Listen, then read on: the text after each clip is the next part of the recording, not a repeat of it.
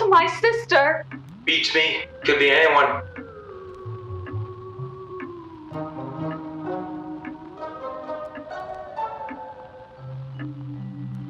Or anything. Hey, pal, stay away from that. That's police business now. And besides, buddy, Did I hear you say a thing? You know, a thing is an inanimate object, like a table or a tape dispenser. I don't think it's too likely one of those is going to come to life and suddenly kill someone. It's a thing like an animal. Unless it was a paper thing. She got killed after taking a shower. Nah, it'd just get wet. Never mind. Miss, did your sister have any enemies? Well, we're both adopted, but what kind of enemies? Oh, I don't know, the kind that might enter her home and tear her limb from limb after a shower.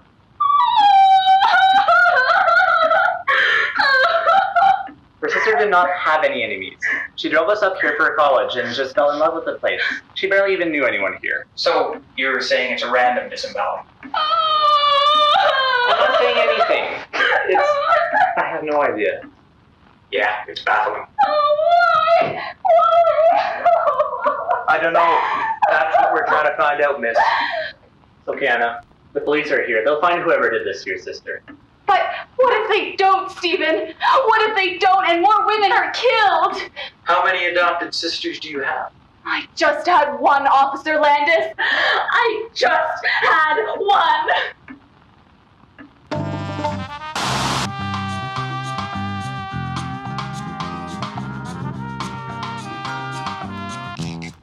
Mrs. Johnson, you've racked up quite the bicycle repair bill indeed.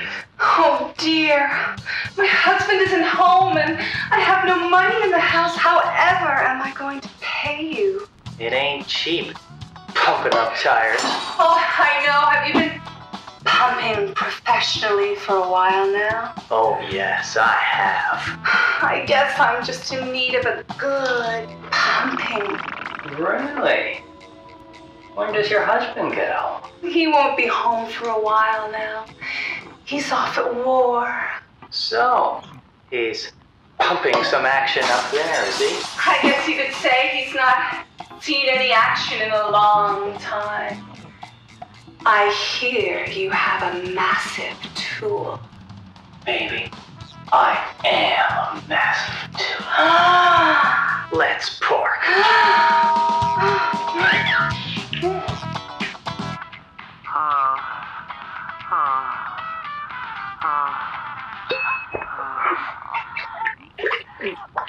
Uh-oh, Riggs, what's up, buddy?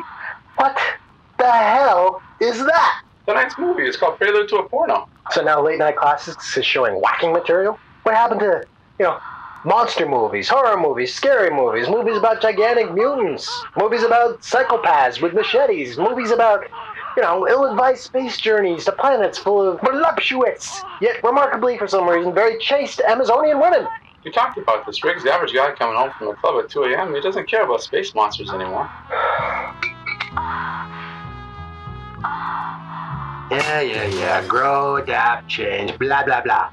It's a pile of pig crap, Charlie. I'm cashing out. But Riggs, Mr. Deirdre, we're in the middle of a live show on location. You just can't leave. This is not entertainment, Charlie, okay?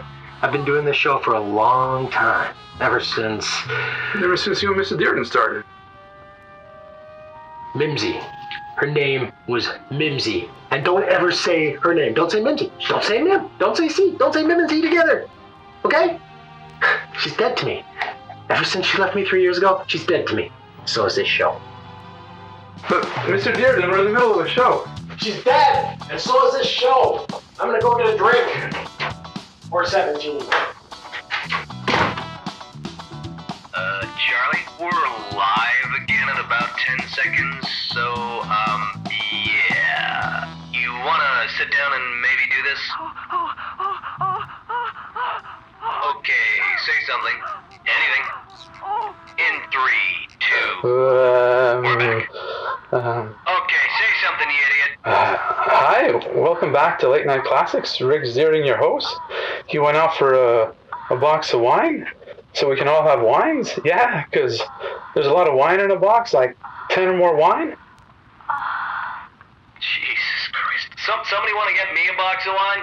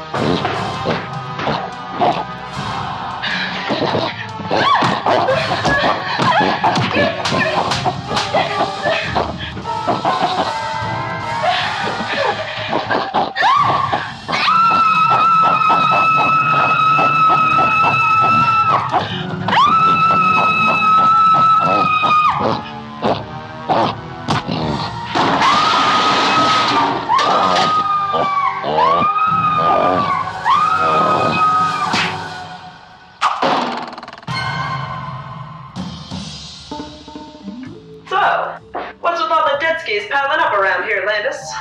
Hey, Trixie. I don't know. I wish I did. How'd the Tribune find out about this? Young gal named Anna came to see me, going on about her sister being killed here. Worried that her best friend, some blondie bombshell named Beverly, might move in here next. I figured it might be a story, especially since this best friend is all set to take a permanent dirt nap. Wait a sec here, Buster. Were there 2 murders this time? No. We brought the first body back. Brought it back? Okay, all right. Why on God's green earth would you do that? We wanted to see if height or length was a common denominator. But we ruled it out. We're pretty sure. Other than that, stumped. Think the fact that both murders happened in the same place, 2 pretty young gals, both known as Anna Banana Girlie, might have something to do with it? Just plain old stumped. Right. You're not the quickest wheel on the highway, are you? But hey, I could break this thing wide open. It'd make the front page. Who knows? Can I just ask you one favor in the meantime? Let me guess. Don't put anything about this in the paper. It might just panic the population and make it harder to find out whoever did this. Yeah, how'd you guess? I go to the movies sometimes. You get to know the cliches. I'll tell you one thing, though. This girl and her best boy aren't just gonna sit things out. What do you mean? Well, unless you figured this thing out yesterday, it's only a matter of time before Nancy Drew and Hardy Boy decide they don't think the police are gonna be much help, and that they may have to look for clues themselves. Steven, what are we going to do? I don't think the police are going to be much help here. I agree. We may have to look for clues ourselves. What? I think I found a clue. Good idea. What is it? Some kind of hair, like animal hair. Like a dog's hair? Could be. Well, let me tell you one thing about Beverly. If she had one distinguishing characteristic, it was that she hated dogs. Really? Very interesting. I mean, really, really hated the goddamn things. You know those personal ads, must love dogs? Well, Beverly had one, and it said, must motherfucking hate dogs. Somehow I don't think this is dog's hair. Well, what kind of hair is it? And you're right, it can't be dog's hair. Beverly plain fucking hated them. No, this is something else entirely.